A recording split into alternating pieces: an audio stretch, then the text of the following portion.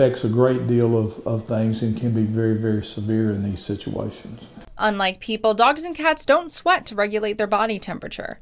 Keeping house pets cool in West Texas heat is important for their health and safety, as high temperatures could cause serious damage. Death is by far the worst thing that can occur from a heat stroke.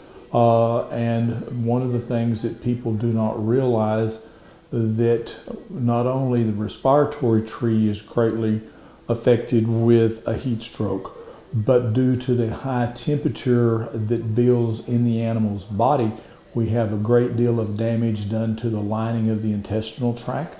We have a lot of damage done to kidneys, liver, and this type of thing. As we get into summer and temperatures reach triple digits, there are precautions pet owners can take to keep their furry friends safe. Keep your pets indoors when you can. If they are outdoors, make sure they're in a cool, shady place with access to lots of water.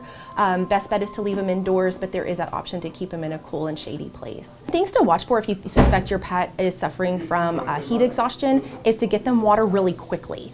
Make sure that they have lots of water to drink, let them have ample water to drink. If you think that they're already at that level that it's getting to an emergency state, definitely seek out your veterinarian, but you can also apply water to the pads of their paws and in their, like under their, where their legs meet their chest, and just try to get them cooled down really quickly. We'll see temperatures continue to rise, so proper care to pets is vital. You can keep them cool with shade and water or by keeping them indoors. For News Connection, I'm Kayla Brown.